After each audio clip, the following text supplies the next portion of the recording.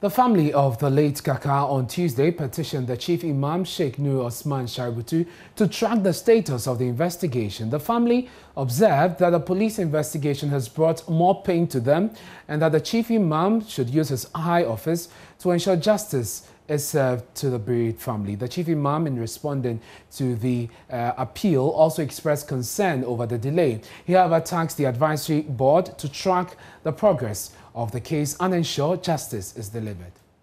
So that let's all be kind and be good. When we are good, to all the blessings, the consequence will come to our children and the younger generations. So we pray for all those who have departed. We pray for our grandparents and other family members. We pray for God's mercy.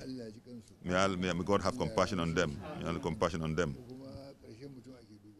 We also want to pray that our end should be good. May we end on a very good note. Whatever appeal that has been brought to me this morning, I am also concerned. I'm also affected that I have not heard anything from the investigations.